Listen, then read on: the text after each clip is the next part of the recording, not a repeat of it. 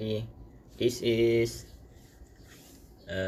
week 4 and lecture 1. We are still in the same topic like last week. So this is the next subtopic in topic 2, measuring and improving speed. So let's see here. Many strategic initiatives undertaken by firms today focus on improving the speed of operations. I think now everything is about speed. Everybody want to make things very fast. So in terms of costing, businesses also focus on speed. The faster the process or the life cycle of a product, the lower the cost. So let's say here, manufacturing cycle lead or throughput lead time is the amount of time between the receipt of a customer order and the shipment of that order. And then note that start and finish time of the cycle can be defined in several ways. So this points is about the manufacturing cycle time. Manufacturing cycle time, the definition for this term is depending on the firm. Some firm define the term as time between the receipt of a customer order and shipment of that order. Other firms or businesses, they define the term in different ways. For example, the term can be defined as the start time, the time raw material are ordered, and finished at the time production is completed. So just remember, the manufacturing cycle time is related to the life cycle of a product. Manufacturing cycle efficiency is defined as processing time divided by the total cycle time. So the MCE, or manufacturing cycle efficiency, separate total cycle time into processing time, inspection time, material handling time, waiting time, and so on. Most firms would like to see MCE close to 1.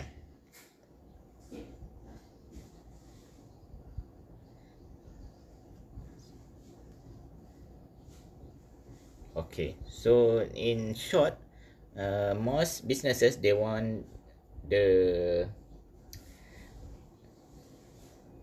cycle as fast as they can. Fast cycle, they want fast cycle, because the faster the cycle, most of the time the lower the cost. Constraints are activities or policies that slow a product's total cycle time.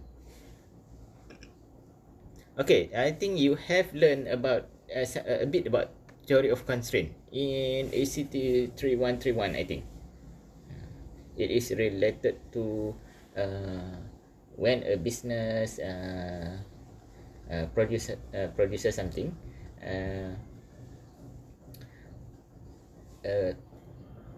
Theory of constraint explains about something that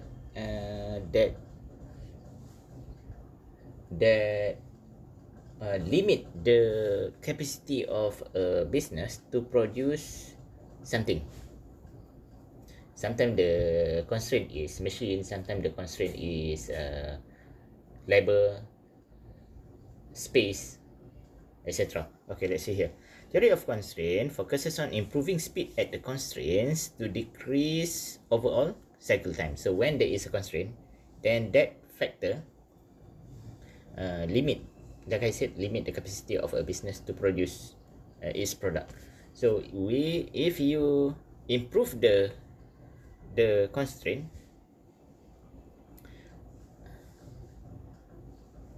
or reduce the constraint, then the production process can be faster or quicker. Okay, 5-step in theory of constraint. So if there is a problem of constraint, these 5 steps can be done. First, identify the constraint, and then second, determine the most profitable product mix given the constraint. Number 3, maximize the flow through the constraint. Number 4, add capacity to the constraint. Number 5, redesign the manufacturing process for flexibility and fast cycle time. Okay, this is theory of constraint example. HPI manufactures both the second generation and the third generation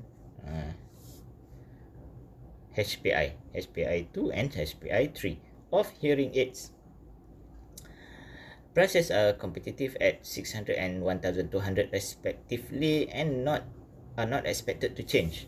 The monthly orders average 3,000 units for HPI 2 and $1,800 unit 1,800 units for HPI 3. New customers are told they may have to wait at least 3 weeks for their orders, and management is concerned about the need to improve speed in the manufacturing process. So, to apply the theory of constraint, step 1, identify the constraint. To identify the constraint, a business can develop a flow diagram which shows the sequence and time of each process. So this is the example. For this business, if the business wants to identify the constraint, then the business can use a flow diagram. So see here, the flow diagram is like this. So for product HPI2, the flow is very straightforward. See here, the first one is electronic components, price 300, and then assemble earpiece 110 minutes, install other electronics 40 minutes, final assembly and test 30 minutes, pack and ship 25 minutes. That one is HPI2. HPI3, they are a bit complex product. See here, the first one is the product has computer chip. So the price is for that item is 450. And then test and program chip 30 minutes, install other electronics 40 minutes. And then there is also another thing in the process, electronic component for HPI3. See here, electronic component, the price or the cost of that is $300.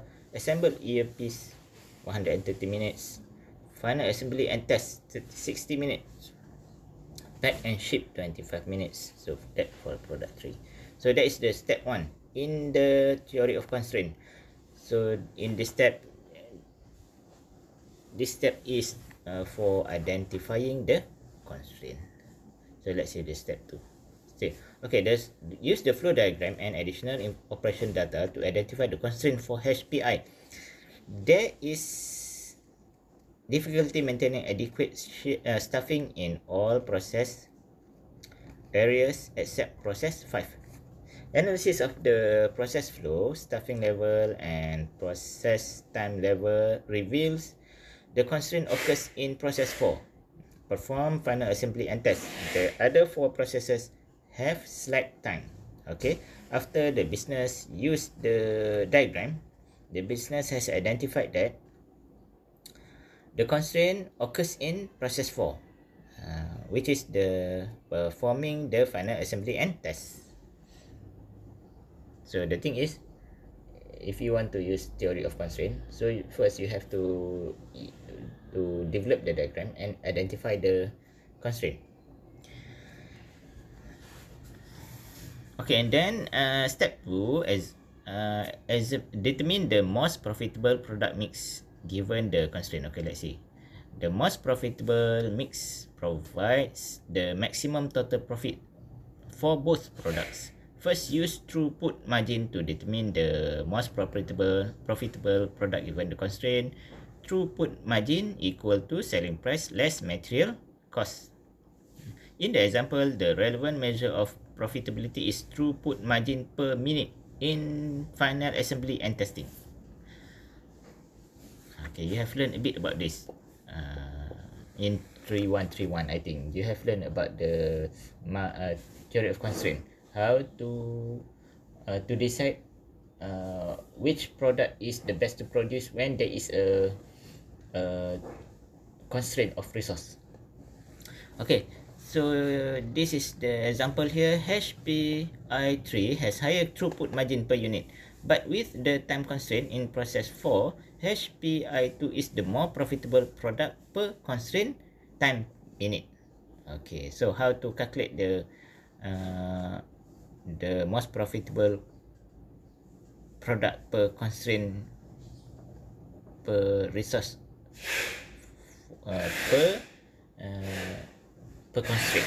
Okay, I think in ACT4131 you have learned how to calculate the highest contribution margin per constraint, per unit of constraint.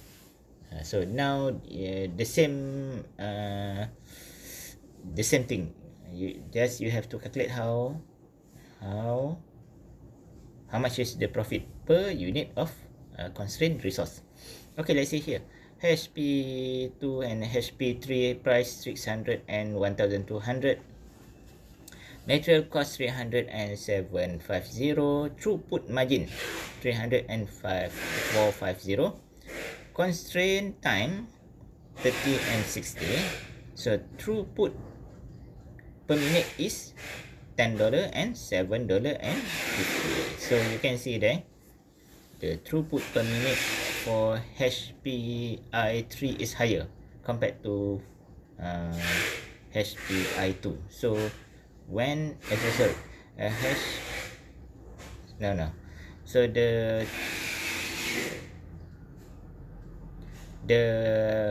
throughput per minute for HPI2 is higher compared to HPI3. So when you have seen this, so you know that the business has to focus on HPI2 because it is more profitable per unit of constrained resource.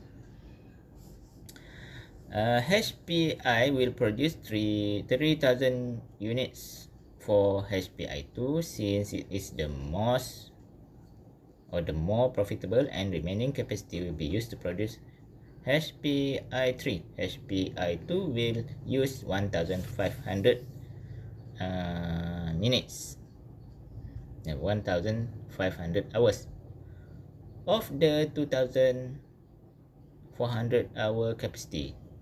The 900 hours remaining allow for production of 900 units of HPI3. You have seen this calculation, like I said earlier, in ACT3131, I think. Example 3, step 3, maximize the flow through the constraint. Look for ways to speed the flow by simplifying the process, improving product design, reducing setup, and reducing other delays. Objective is to balance the flow of production through the system. Processes prior to and including the constraint by carefully timing and scheduling those activities.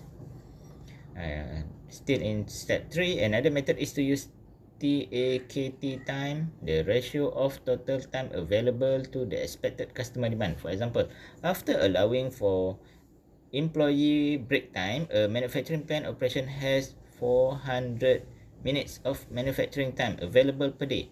If average customer demand is 800 unit, the TAKT time is 30 seconds per unit. The TAKT time of 30 seconds is used to balance the flow of product through the process. 400 minutes divided by 800 units, 30 seconds per unit of TAKT time.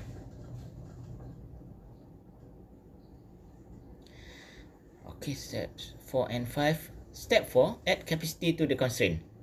Adding new machine or additional labor is a long-term measure that can improve flow through the constraint. So that is the long-term solution, the final solution. If a business has a constraint, in the short-term solution is to produce a product that is most profitable uh, per unit of constraint. But in the long term, the best solution is to add capacity to the constraint. If you the business has maybe the business has to purchase new machine, to hire additional labor, etc. Number 5, redesign the manufacturing process for flexibility and fast cycle time. This step involves the most complete strategic response to the constraint, because simply removing one or more minor features of a product might speed up the production process significantly. Okay, this is like a case study or example also. The 5 steps in strategic decision making, importance of speed in the fashion industry, the Burberry Group PLC. So see here, speed is always important now. Everything has to be done very quickly. So let's see the thing that we can see here. First, step 1, determine the strategic issues surrounding the problem. Burberry competes on design and innovation in the fashion industry. Okay, that is the issue. The second step is identify the alternative action. Focus on design or operation. So step 3, obtain information and conduct analysis of the alternatives. Using an enterprise system, SAP, Burberry carefully determines product and process costs.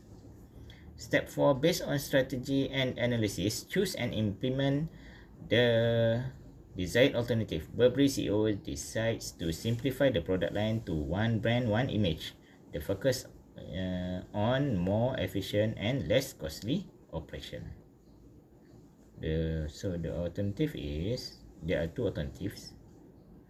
Focus on design or operation. So the CEO decide to focus on the production, I think. So, and step 5, provide an ongoing evaluation of the effectiveness of implementation in step 4. So basically it shows that this is the steps that you have to do in strategic decision making. First, determine the strategic issues, and then identify the alternative action, and then you obtain information and conduct analysis. Number 4, choose the best alternative. Number 5, provide an ongoing evaluation. You have to check again the decision and do improvement. Okay, now here this is the comparison between theory of constraint and activity-based costing. Activity-based costing is a management practice or technique that is very popular. So here you can see the comparison between theory of constraint and activity-based costing. So main objective for the theory of constraint, the main objective is short-term focus, throughput margin analysis based on materials and material-related costs. But ABC has a long-term focus, analysis of all product costs. Excuse me. Resource constraint included explicitly a principal focus of theory of constraint. For ABC, there is no focus on resource constraint. But ABC analyze all the activities in a business. Cost drivers. See here, theory of constraint, no direct utilization of cost driver. but ABC develops an understanding of cost drivers at all levels. Major use,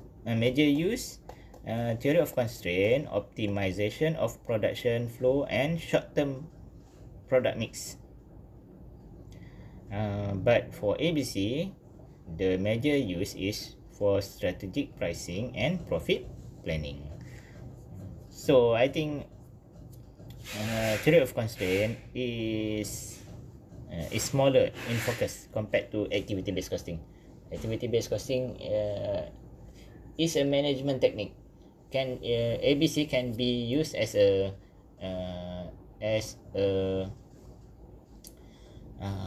costing system, and also can be used as a management system. But theory of constraint is only focusing on the constraint, how to manage constraint in a business. So here this is about committed and incurred costs. Let's see what is here. Committed and incurred costs. Percent of the total cost. Okay. Incurred cost is the cost that a business has to pay. So this is, I think, about that. Life cycle costing. Life cycle costing provides a more complete perspective of product cost and profitability than pricing based on manufacturing cost alone. More complete perspective of product cost and profitability than pricing based on. Okay, life cycle costing is is related to every step in the life cycle of a product. It is not only focus looking at the manufacturing cost, but all costs related to every step in the life cycle of a product. Remember about we have seen the figure about the life cycle of a product. So you can check in the previous slide. So upstream and downstream costs can account for a significant portion of total life cycle cost. Now we are looking at cost of a product in every step in the life cycle of the product. In ACT4131 and 3132, when we say product cost, we always refer to manufacturing cost only. But now you have to start to think that product cost is not only manufacturing cost, but all costs at the every step in the life cycle of the product, like the design cost, the marketing and sales cost, etc. So upstream and downstream cost, cost before the manufacturing and cost after the manufacturing. Okay, see the second point there. Decision at the design stage commit a firm to a given production, marketing and service plan, and lock in most of the product's total life cycle cost. We have discussed that point earlier. When you look at the life cycle cost, you will see that the decision at the design stage will affect cost at other steps in the cycle. If you design a complex product, then all cost in other steps in the cycle will be higher. But if you design not a complex product, a simple product, then the cost at other steps in the cycle is low. Okay, so that is the thing that we have discussed before. Strategic pricing. So this one is about life cycle costing. This one is about strategic pricing. Strategic pricing decisions require information from the cost of life cycle, the cost life cycle, and the sales life cycle. The cost information for pricing is commonly based on the based on one of four methods: full manufacturing cost plus markup, life cycle cost plus markup, full cost and desired gross margin percent, full cost plus desired return on asset. Okay, let's see. These are pricing formulas. If you had to, you have to calculate price for a product, then you have, and then you these are the formulas that you can use. Full manufacturing cost plus markup. So how to calculate that price formula? Price equal to full manufacturing cost times 1 plus 1 divided by markup. 1 plus markup. Okay. Life cycle cost plus markup. Price equal to total life cycle cost times 1 plus markup, full cost and desired gross margin percent. Price equal to full manufacturing cost divided by 1 minus desired gross margin percent. Full cost plus desired return on asset. Markup rate equal to desired before tax profit divided by life cycle cost of expected sales. So that is the markup rate. And then the price is equal to life cycle cost times 1 plus markup rate. So maybe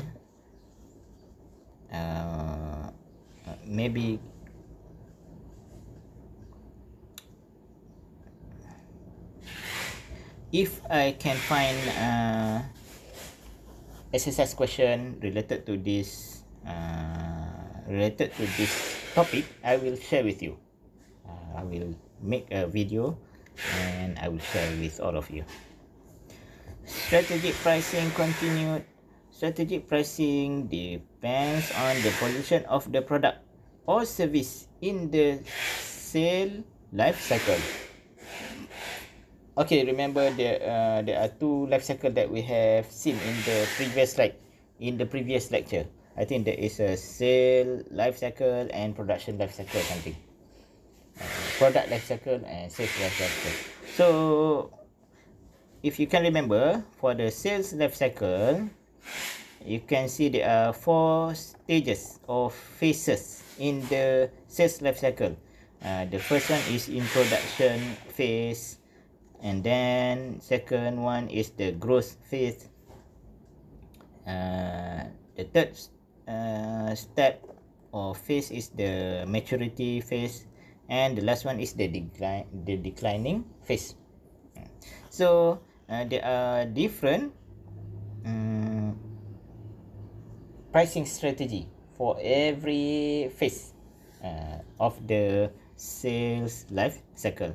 For example, for phase 1, when the product is introduced, the pricing strategy is like this.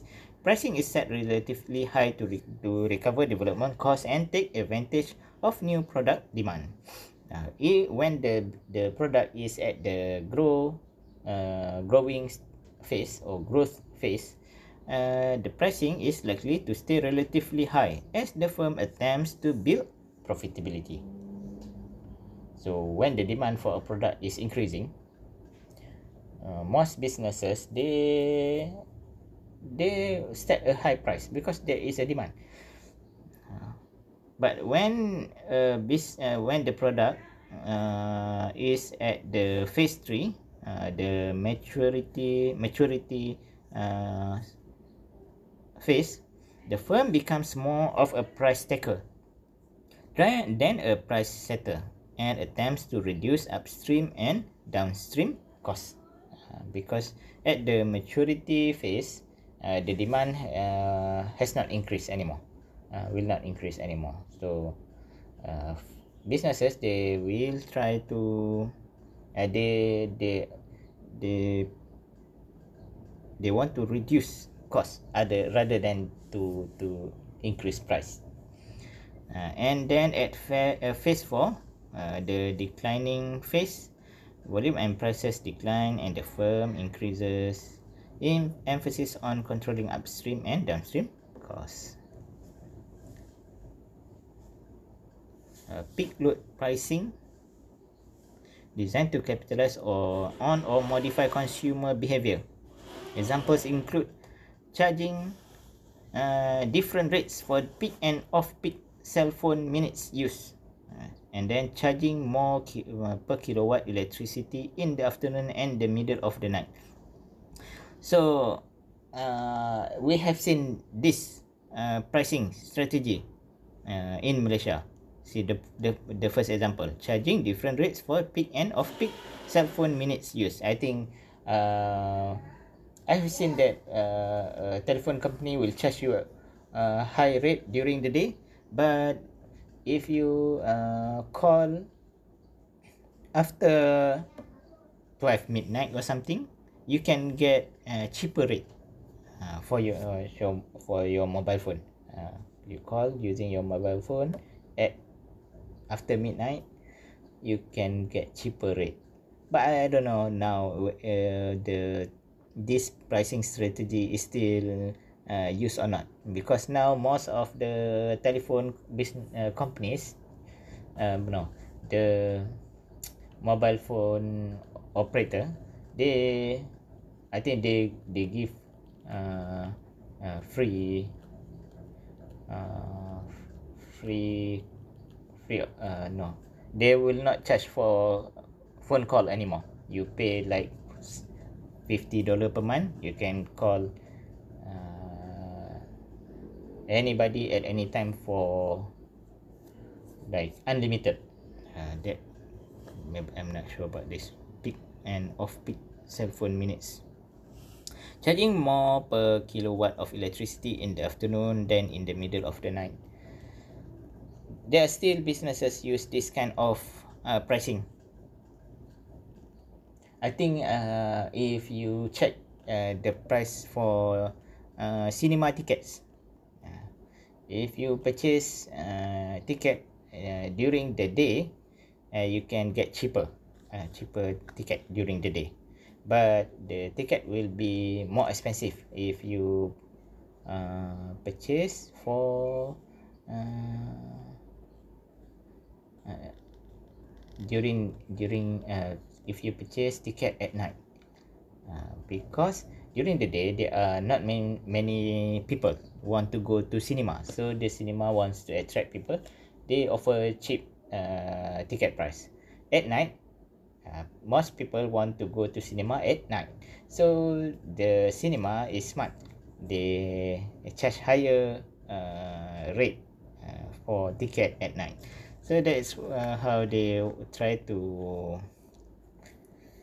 use the peak load pricing strategy, so that they can get maximum profit for their business. Okay, this is the chapter summary. This chapter summarizes all the things that we have discussed in this topic. I hope you can read this summary. It is mostly about the target costing. The first half of the lecture is about target costing. So, and then we have seen explanation about the theory of constraint. That is important also.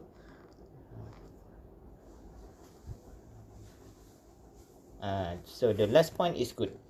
Management accountants prepare information from both the perspective of the cost life cycle and the sales life cycle to help management make strategic pricing decision. So the most important thing is